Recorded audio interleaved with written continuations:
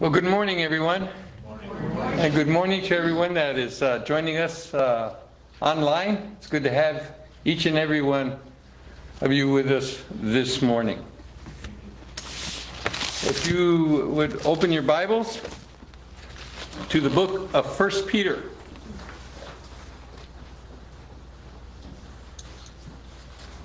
1 Peter chapter 4. And we're going to start off with a reading of God's Word as we do every Sunday morning.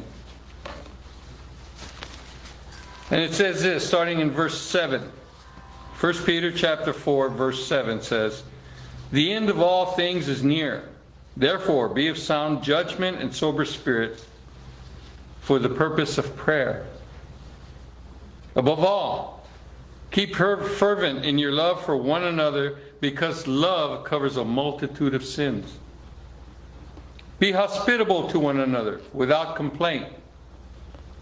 As each one has received a spiritual gift, employ it in serving one another as good stewards and the manifold grace of God. Whoever speaks is to do so as one who is speaking the utterances of God. Whoever serves is to do so as one who is serving by the strength which God supplies, so that in all things God may be glorified through Jesus Christ, to whom belongs the glory and dominion forever and ever. Amen. Amen. Let us bow. Father, we thank you for allowing us to meet. And Lord, we pray this morning that you take away anything that is clouding our minds that would keep us from you.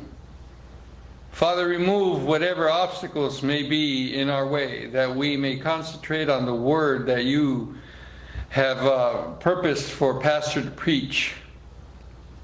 And Father, we pray that if there is anyone out there, Lord, either online or here present, that does not know Jesus as Lord and Savior, that today may be the day of salvation for them. Oh, Father, may your Spirit come upon them and change their hearts and their minds, that they may confess that Jesus is Lord and believe in their hearts that you, Father, raised them from the dead. For we serve a living Christ.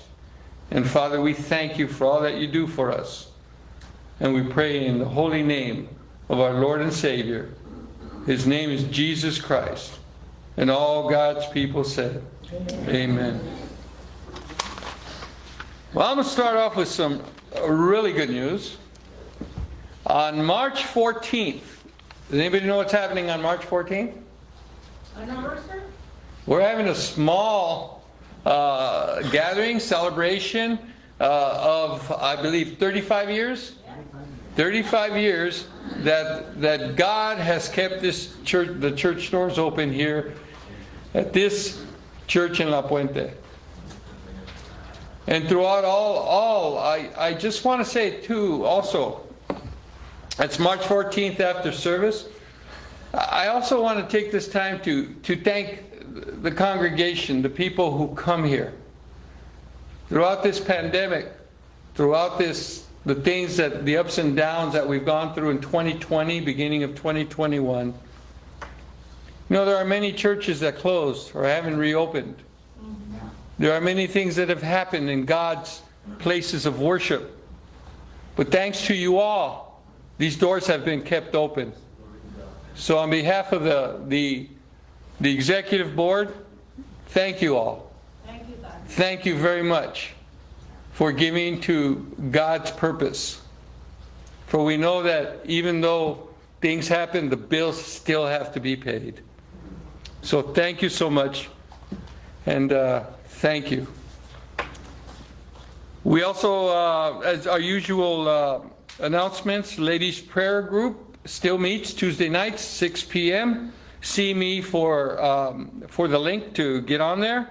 It's headed by my wife, Lydia Caracosa.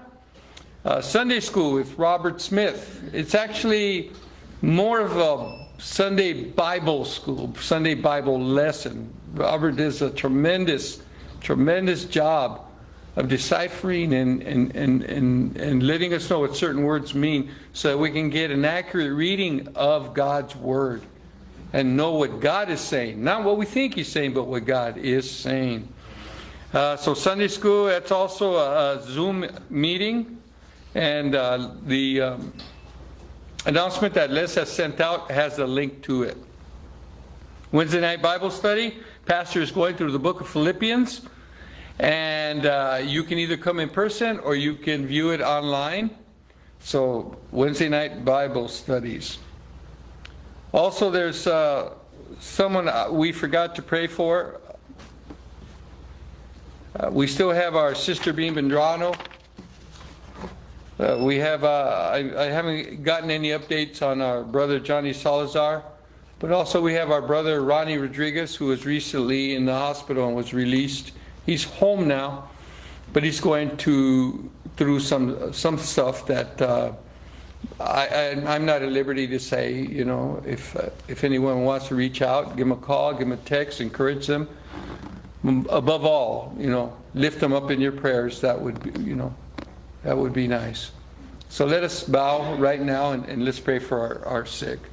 Father, we thank you, Lord, for all who are here today, and collectively, Lord, we lift up our hearts and our prayers to you, Lord, that you may be with our sister Bea Medrano, with Johnny Salazar, with Ronnie Rodriguez, and others, Lord, who are ill. And Father, that you be with them, that your comfort and your peace surround them. And Father, above all, that they may glorify you in all that they do and all that they're going through. And Father, we ask you to strengthen them and to heal them. And we ask this in the name of Jesus Christ. Amen. With that, Pastor.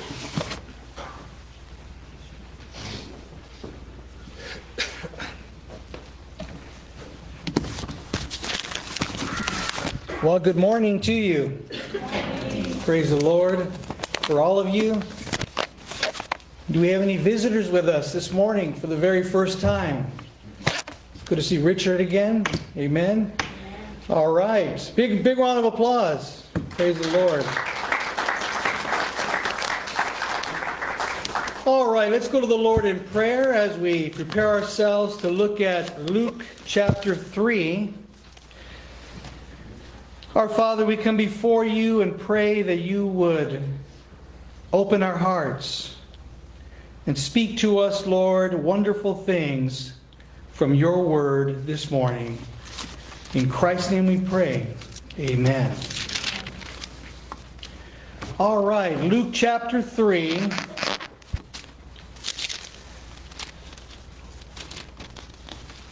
Verse 21.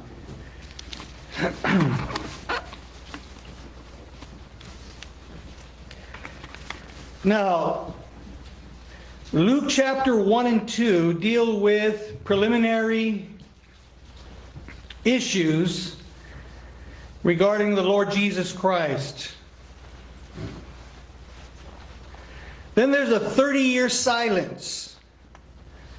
A 30-year silence. 30 years of silent years where we don't know a whole lot about him. We know that he was the carpenter's son. Nothing more is known about him.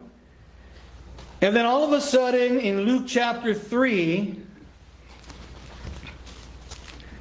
he enters in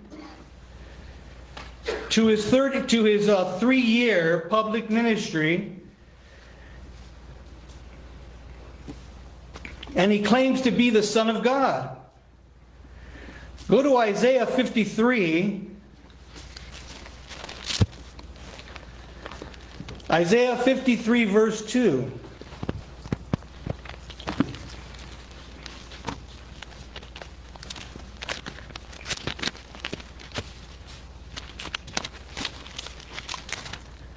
Isaiah 53 verse 2.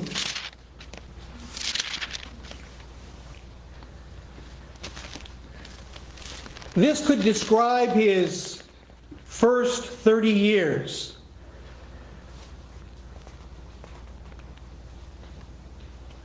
He grew up before him like a tender shoot, and like a root out of parched ground. Here it is. He has no stately form or majesty, that we should look upon him, nor appearance, that we should be attracted to him. So in other words, there was nothing special about his appearance. He didn't have a stately form or majesty. Nothing that we would be attracted to him. In other words, he looked like an average Jewish male. And then he burst on the scene and claims to be the Messiah. He claims to be the Son of God. Now, a lot of people could do that. A lot of people could claim to be something special. So what we're going to look at this morning are 3 confirmations of Jesus' credentials. How do we know that Jesus was who he claimed to be? He's claiming to be the Messiah. He's claiming to be the Christ, the Savior of the world. How do we know he is who he claims to be?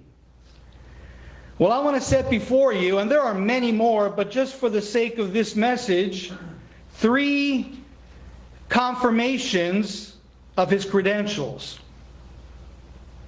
Chapter 3 of Luke, verse 21, is the first.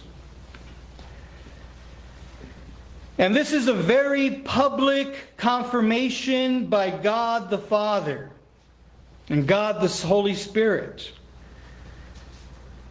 Now, when all the people were baptized, Jesus was also baptized. Now, this was John's baptism. This was a baptism of repentance from sin. Why was Jesus baptized? He was baptized because he was identifying himself with sinful men. That is why he came to this earth. He came to identify with sinners, and he came to pay the penalty for their sin.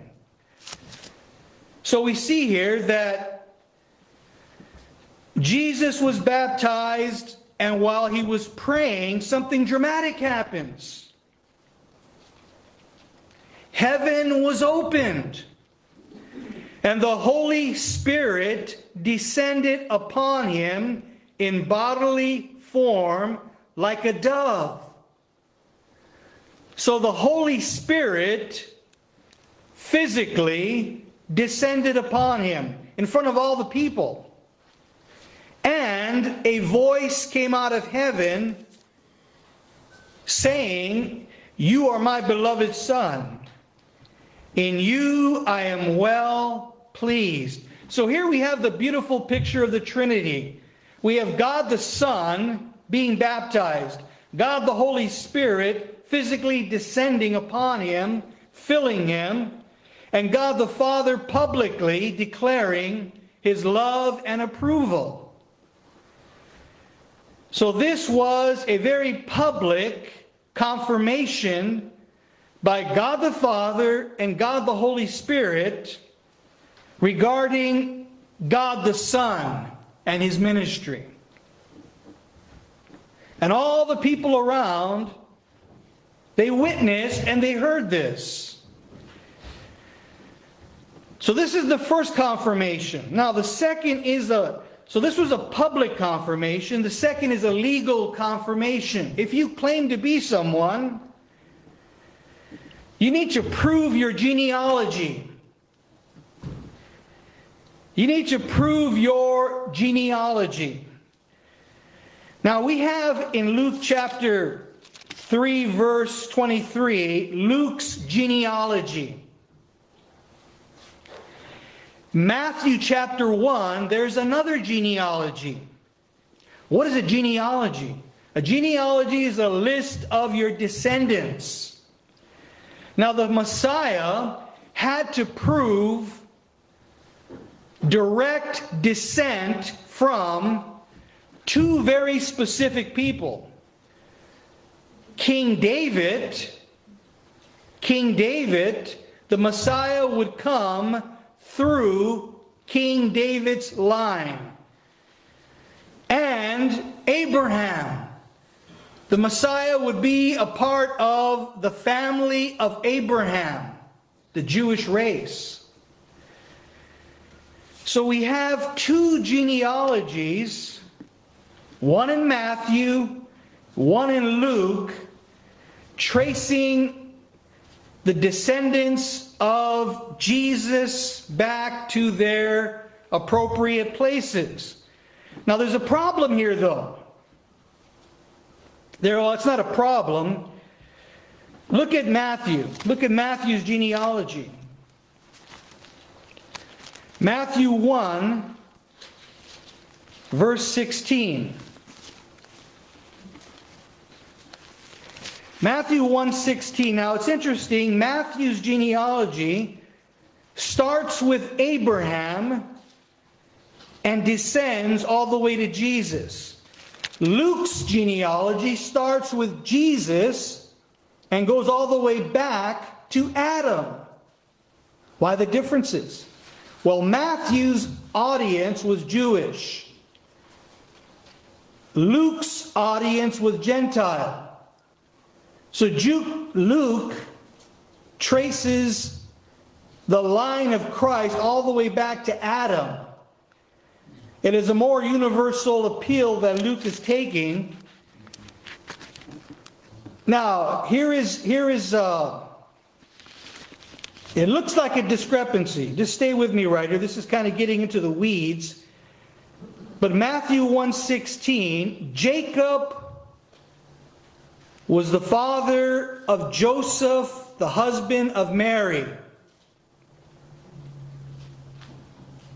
So here, Jesus' grandfather is who? Well, Joseph was his legal father. Jacob is Jesus' grandfather. Right? Now, you go to Luke, and there's a different name right here. And all the critics salivate at stuff like this. They say, well, there's errors right here. Go to Luke chapter 3, verse 23. When he began his ministry, Jesus himself was about 30 years of age, being, as was supposed, the son of Joseph, the son of Eli. So, Matthew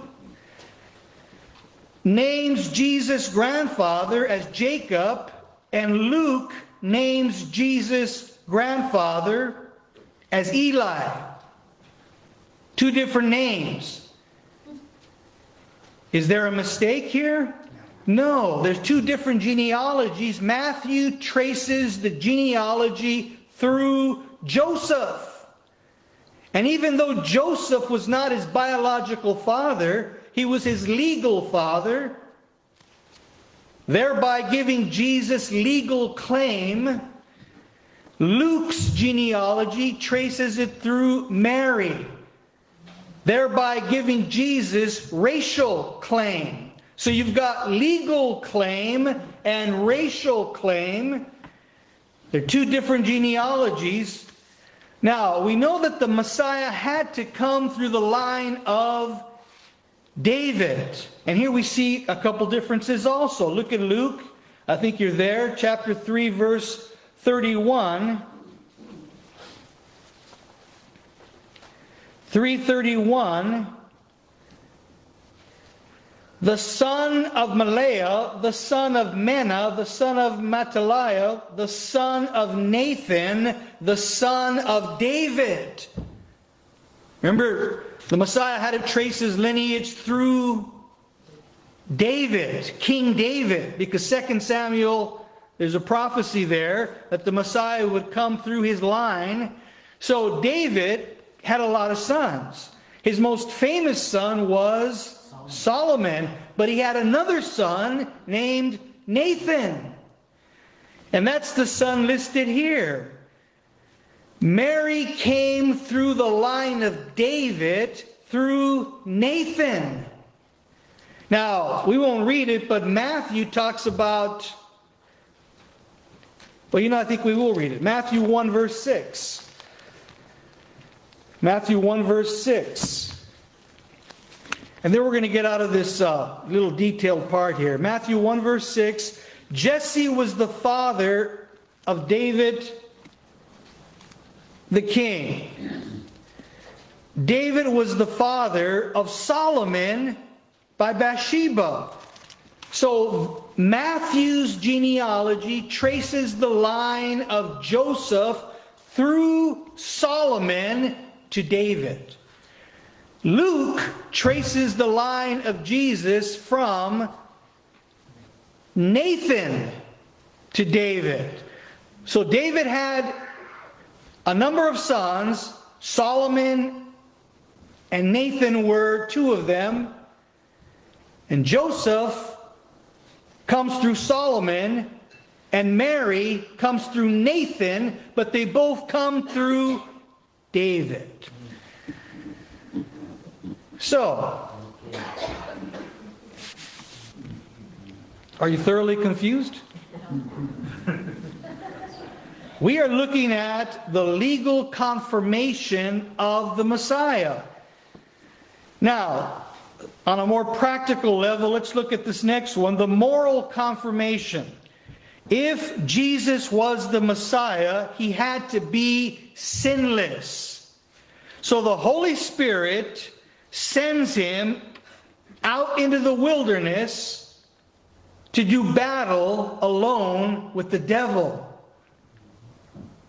And the devil is given free access to Jesus for 40 days and tempts him and tempts him and tempts him nonstop. And Jesus is doing battle against Satan. And if he is the Messiah, he has to be victorious. So the Holy Spirit sends Jesus out there to do battle against Satan to prove that he's the Messiah, sinless and victorious. Now, Luke chapter 4, verse 1.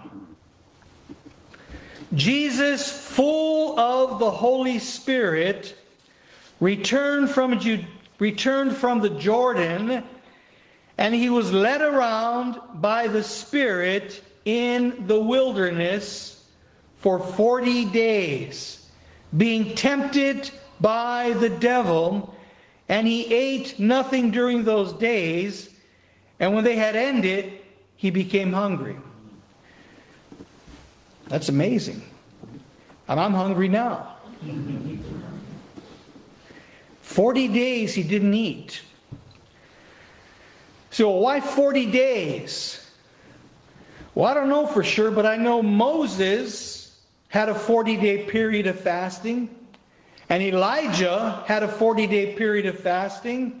And the nation of Israel had a 40-year period of wilderness wandering. So, something about the number 40. So the Spirit of God leads Jesus into the wilderness to be tempted by the devil. Those temptations are evil, but they become testing to prove his credentials.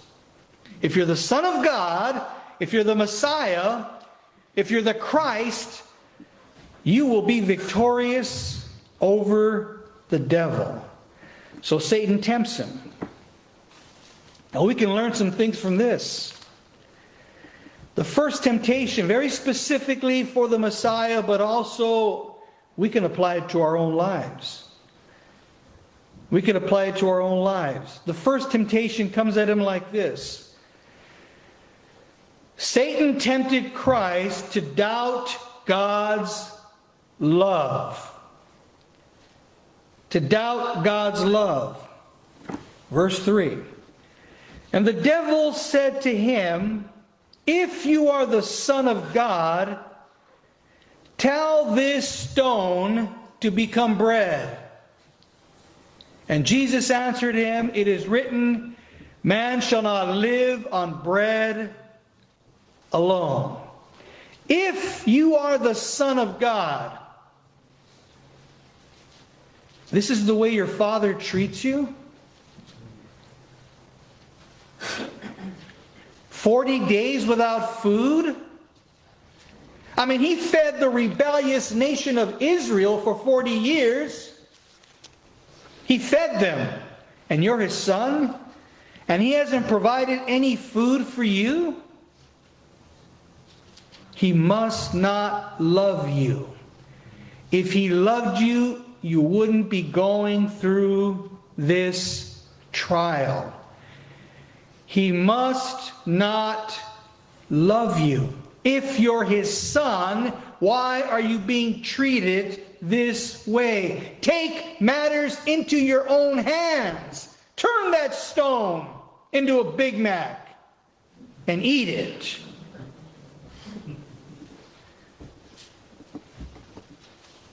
You can't trust God. You got to take matters into your own hands. You got to use your power and turn the stone into food. God doesn't love you. If he loved you, you wouldn't be going through this. Look at you. You're the Son of God. You're out here in the wilderness with me. You haven't eaten for 40 days. God doesn't really love you, does he? Now, we can identify with that, can't we? Because when you go through trials,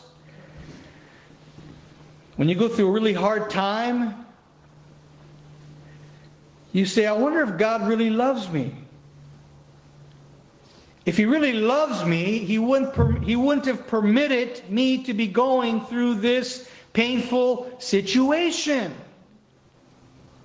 How did Jesus respond? It is written, man shall not live on bread alone.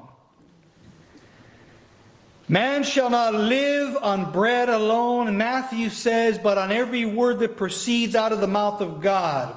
Amen. Matthew adds that. In other words, I don't live on bread alone. My life is not based simply on my physical needs. I live in the realm of faith. I live in absolute trust in God. Whether he feeds me or whether I starve, I still have faith in God. Look at Daniel chapter 3. Daniel chapter 3.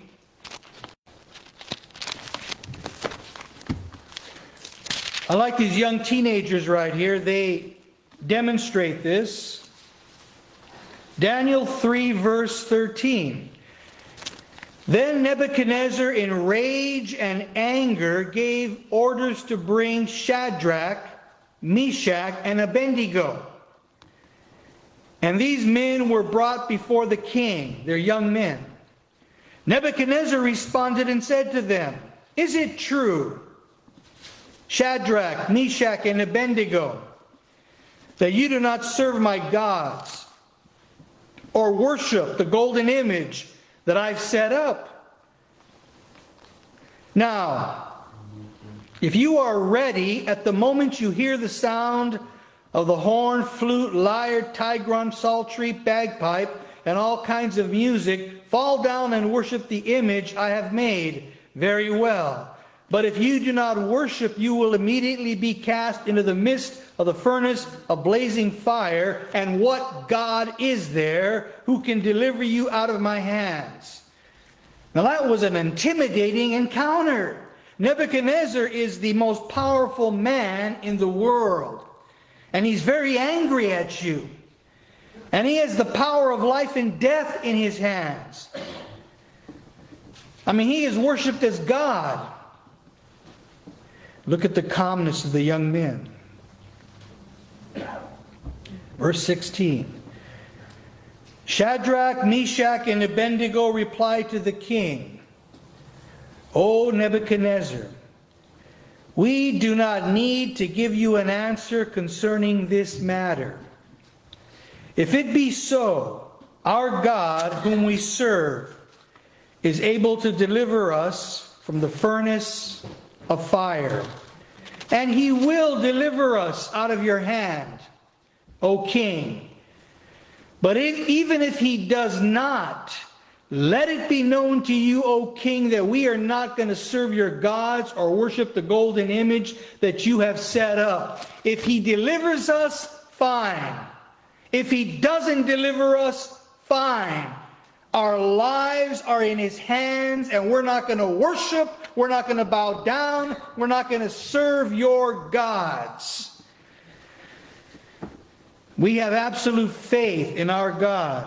Whether he feeds us or whether he doesn't, our faith is unshakable. That's what is meant by man shall not live by bread alone, but by every word that proceeds out of the mouth of God. So, Satan tempted Christ to doubt God's love.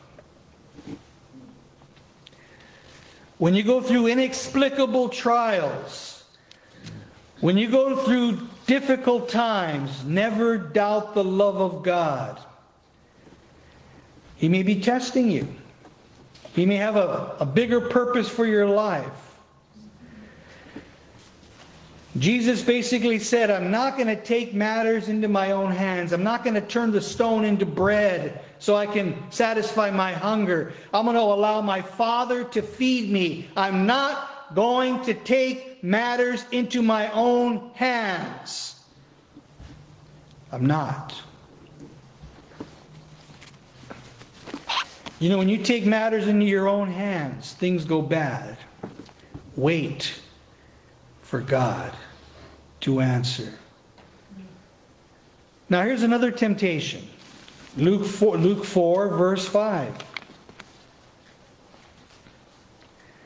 And he led him up and showed him all the kingdoms of the world in a moment of time.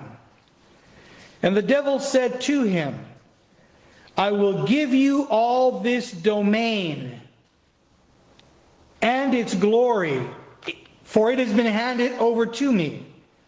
For it has been handed over to me. It's mine to give. I will give it to whomever I wish. Therefore, if you worship before me, it shall be yours. I'll give it to you.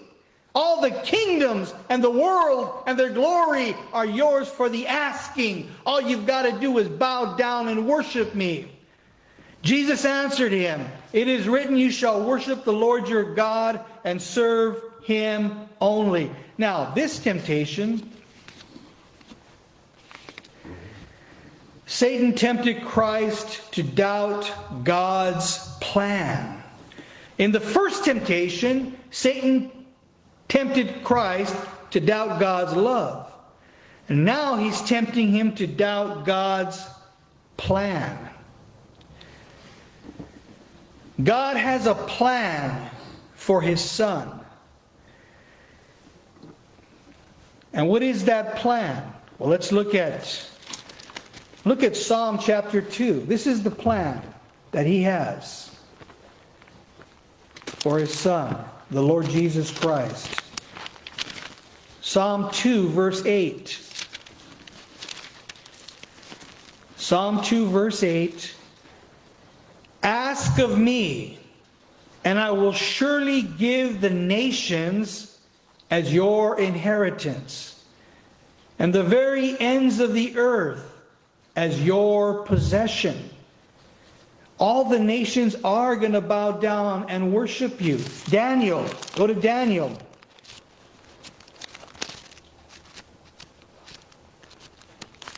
chapter 7, verse 13. 7:13. I kept looking in the night visions, and behold, with the clouds of heaven, one like a Son of Man was coming. Who is the Son of Man? The Lord Jesus Christ. He's the Son of Man. One like the Son of Man was coming. And he came up to the Ancient of Days. Who's that? That's the Father. And was presented before him. And to him was given dominion, glory, and a kingdom, that all the peoples, nations, men of every language might serve him. His dominion is an everlasting dominion, which will not pass away. His kingdom is one which will not be destroyed. So, he's going to get a kingdom. And all the peoples, nations, and tongues are going to bow down to him. So when Satan offers him that, he's tempting Christ to doubt God's plan. Now, here's the thing. God's plan is for his Son to have a kingdom where he will be worshipped universally. But before the crown is the cross. Before the glory is suffering. Jesus must first go to the cross, suffer and die, and then he will receive glory and a kingdom and exaltation. But all of that comes after the cross. Satan says, you don't have to go to the cross. I'll give it to you now. I'll give it to you right now. I'll give you the kingdoms of the world and their glory. You don't have to go to the cross. I'll give you a shortcut to glory. Oh, beware of the shortcuts. Philippians chapter 2 talks about God's sequence here. First the cross, then the crown. Philippians 2 verse 6. This is the plan of God, for who, although he existed in the form of God, did not regard equality with God a thing to be grasped, but emptied himself, taking the form of a bondservant. Here's his descent. And being made in the likeness of men, he was found in appearance as a man. He humbled himself by becoming obedient to the point of death, even death on a cross. And after that, for this reason also, here we have his exaltation. God highly exalted him and bestowed on him a name which is above every name, so that at the name of Jesus every knee will bow, those who are in heaven and on earth and under the earth, every tongue will confess Jesus Christ is Lord, to the glory of God the Father. So his descent and his exaltation, that's the plan of God. Satan says, I'll give it to you without the cross. Now, interesting little question here. Was that a legitimate offer Satan offered him, or was he lying? We know that Satan is the god of this world. Does he have the power to give to Christ all the kingdoms of the world and their glory? We know that he controls this world. But he doesn't have absolute power.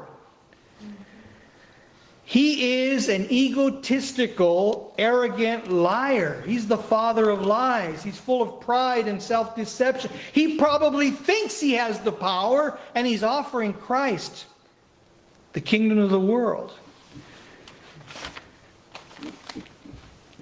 So beware of the shortcut. The shortcut. Beware of the great deceiver tempting you to pursue the shortcut. I was thinking about a practical application. I'm thinking about human relationships. You know, a lifelong, stable marriage relationship. How does that happen? Well, it takes months and years to develop. You've got to be, before you get married, you've got to be friends. You've got to have some courtship. You've got to be engaged. Then you get married. It's a slow progression of intimacy that ends up in a stable, lifelong relationship. Now, why don't relationships last very long anymore? Because people take the shortcut. Instant intimacy. You are intimate on the second date. Instant. That's the shortcut. And that's why the relationship fizzles out. Because you took the shortcut. You didn't lay the foundation. You see, Jesus said the plan for Christ was the crown, glory, but first the cross. In relationships, you gotta lay the foundations that sometimes there's pain and suffering. You've got to get through hardships. You got to prove the relationship can go the distance. Beware of shortcuts. We are a society that we want things now. We want them right now. Everything instant. Instant. And that's why young women don't know how to cook anymore. Because they were raised on Pop-Tarts and microwave oven things and McDonald's. They don't know how to put together a home-cooked meal because their mothers don't know. Grandma knows, but she's checked out a long time ago. She knows, but she didn't pass on the magic. Can't even cook beans anymore. It's all instant. Can you make a homemade pie? Why? You got Marie Callender's. Oh, Satan is the temptation is doubting God's plan. Now here's the third temptation. The first temptation, Satan tempts Christ to doubt God's love and to doubt God's plan. And thirdly, Satan tempted Christ to trust God presumptuously. Luke chapter 4, verse 9. Luke 4, verse 9. And he led him to Jerusalem and had him stand on the pinnacle of the temple. That's quite a drop-off. If you fall, you're going to die. Pinnacle of the temple, that's 700 feet down. Way down in the Kidron Valley. And he said to him, all right, you trust God, obviously. You're a big truster of God. Jump. If you're the Son of God, throw yourself down. For it is written, he will command his angels concerning you to guard you, and on their hands they will bear you up, so that you will not strike your foot against a stone. And Jesus answered and said to him, you shall not put the Lord your God to the test. You trust in God? Jump. He'll take care of you. He'll take care of you.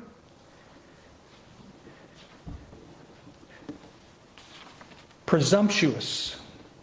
That word means overconfident, inappropriate confidence, taking liberties with God's grace. Don't be presumptuous. Don't put the Lord your God to the test. What would have happened if Jesus had jumped? Well, he would have died, or he would have forced the Father to rescue him. He would have forced his Father's hand to rescue him. Now think about that. If Jesus had jumped, he would have forced his Father to rescue him. That would have created division in the Trinity. You can't have that. Christ had submitted himself to the Father's will. And if he would have jumped, he would have been defying the Father's will. He would have been tempting the love of God or displaying lack of love, distrust in the Father's love. Now, this is a very subtle temptation. This encourages people to act arrogantly and test God. And that's why it says, you shall not put the Lord your God to the test. I knew a former alcoholic, a problem drinker. God saved him out of that lifestyle, and he got this idea to go into bars and witness to people. Now, on the surface, that sounds like he's really trusting God. But it's not a good idea. It's not a good idea. Because that alcohol has a way of drawing you back. I knew another guy, he couldn't even collect cans. Because the smell of the alcohol in a used up beer can stimulated his mind. He couldn't do that. That is testing the Lord. Don't put the Lord your God to the test. Now, let's put all these together. How to be victorious over temptation. By the way, is temptation sin? No. Temptation is not sin. Jesus was tempted. Temptation is Satan knocking on the door. Let me in. Let me in. Let me in. No, that's temptation. Sin is opening the door. Don't open the door. You're going to get tempted. We all get tempted. How to overcome temptation? Well, look at Jesus. Chapter 4, verse 1. Jesus, full of the Holy Spirit. That's it. How to overcome and be victorious over temptation. Be filled with the Holy Spirit. Be submitted to the Spirit. Be filled with the Spirit. Allow the Spirit of God that lives within you to have complete control over your life. Here's another suggestion. Focus on the battle. Verse 2, for 40 days being tempted by the devil, and he had nothing to eat during those days. Sometimes a period of fasting clarifies your mind. Sometimes when you don't have food on board, your mind is clear. Focus on the battle. Maybe don't eat as much. Maybe go without food a little bit so that you can be more focused. You can see Satan coming at you from the left or from the right because you're more focused, you're more clear-minded. You're not overloaded with food. So next time you're given a bag of little sugar-coated donuts, Don't eat the whole bag. Maybe cut one in half and have it. Done. One and done. One and done. Focus on the battle. We get so focused on our physical needs, we're unaware that we're being attacked spiritually until it's too late. Here's another suggestion. Know the Word of God. You notice in chapter 4, verse 4, and Jesus answered him, "It is written." And then he quotes a verse. He quotes Deuteronomy. Man shall not live on bread alone. Where does that come from? Deuteronomy chapter 8, verse 3. Jesus quotes a verse. And then look at verse 8. Jesus answered him, "It is written, you shall worship the Lord your God and serve him only." He quotes a verse. And then in verse 12, he says, "It is said, you shall not put the Lord your God to the test." And he quotes a verse. He's quoting out of the book of Deuteronomy. He quotes Deuteronomy 8, verse 3, Deuteronomy 6, verse 13, and Deuteronomy 6, verse 16. Jesus is able to quote these verses because he knows and has memorized them. Know the Word of God. And finally this, know your adversary. Remember, Satan knows verses too. Satan is quoting verses, chapter 4, verse 9.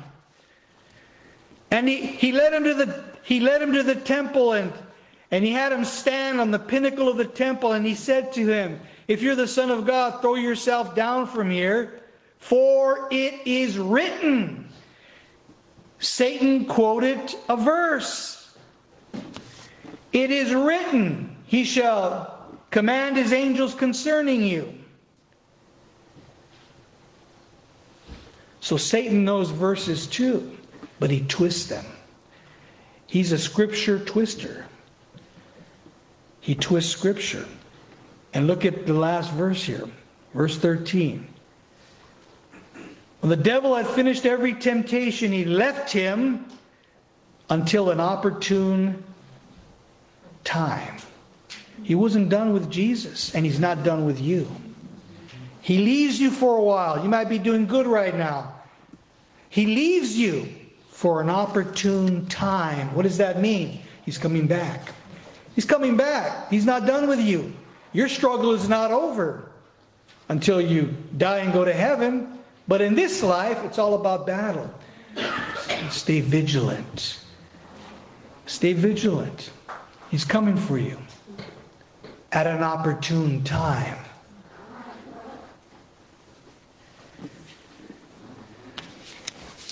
So,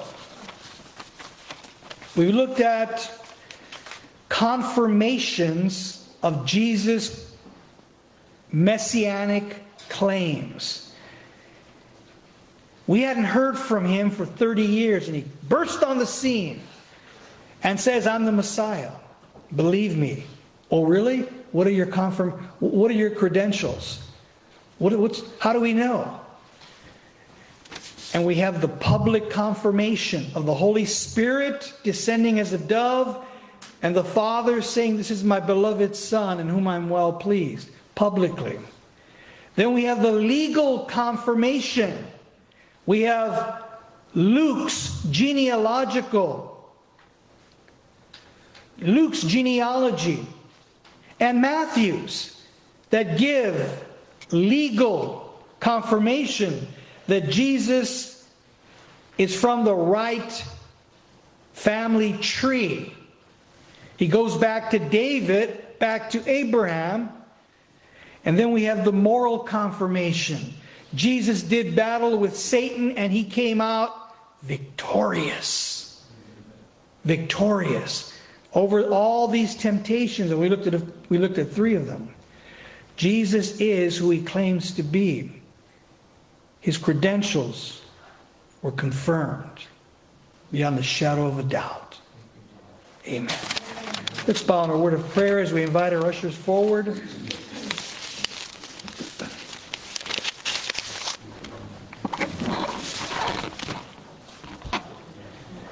Let us bow and pray for this offering.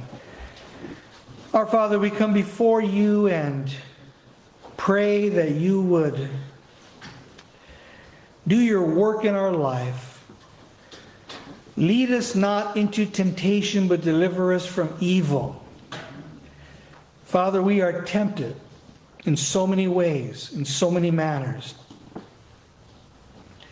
Protect your people, Lord. Young believers, old believers, protect us all from temptation. Help us to know your word, to be able to do battle, and be able to say, it is written in the word of God, that we might use the word of God as a shield to protect us, as a light to direct us, and as comfort for our souls. Father, now we pray that you would bless this morning's offering. We pray that you would use it, multiply it. Thank you for the faithfulness, the consistency, Lord, of your people. In Jesus' name we pray. Amen.